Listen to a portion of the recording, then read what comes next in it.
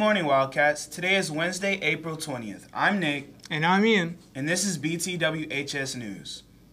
If you need help with formal wear for graduation or prom, please visit www.projectformal.com to see if you qualify.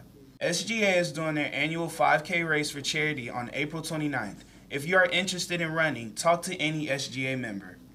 Titan Joy won Career Academy Student of the Year. Let's take a look. How's it going? I'm Titan Joy. I recently won the Career Academy Student of the Year award. Basically what it is saying that out of all the schools in the district, I am the very lucky person to receive the nomination of having, I believe, some of the most certifications and doing the best in some of the career academies, such as the Health Academy, the Media Academy, and the Business Academy. And I really take pride in doing all of that. It's been a very fun journey, and I'm extremely lucky to have the experience and the knowledge from each of the different classes, especially health, since I want to be a nurse. And I just really appreciate everything and everyone for everything, for all the opportunities that I've received, and thank you.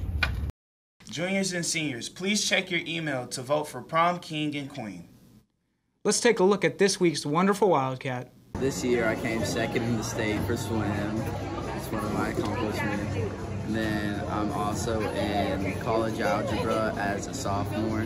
My favorite thing is learning, and I just like to be around friends and have a good time. I think it'll just help in the future. My Lord and Savior, God, He motivates me to always do good and always strive for the best. He's a very studious and hardworking student. He always gets his work done on time, and he's a great friend. This man right here got second at state in his sophomore year. Today is an A-Day, so please report to your 4th period class. That's all for BTWHS News this morning. Happy National Pineapple Upside Down Cake Day, Wildcats.